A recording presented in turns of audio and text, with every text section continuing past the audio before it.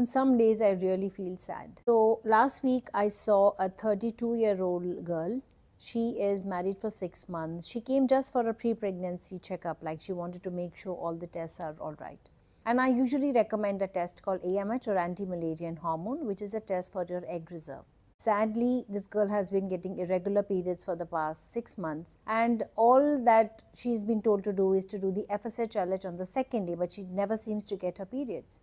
When I did the AMH count, it's really low, and FSH is 100, which means she is now menopausal at the age of 32. So this is my request to all the doctors also out there. If you have a young person who is coming to you, like, just look at their egg reserve or egg count, AMH, because premature ovarian insufficiency or premature menopause is getting very common nowadays.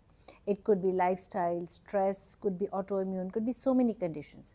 But when a woman is coming to you with irregular periods, with not getting periods on time, and she's confused, you are confused whether it's PCOS or just nothing at all, just do a simple test called AMH, anti-Mullerian hormone, and that could go a long way in preventing and treating a lot of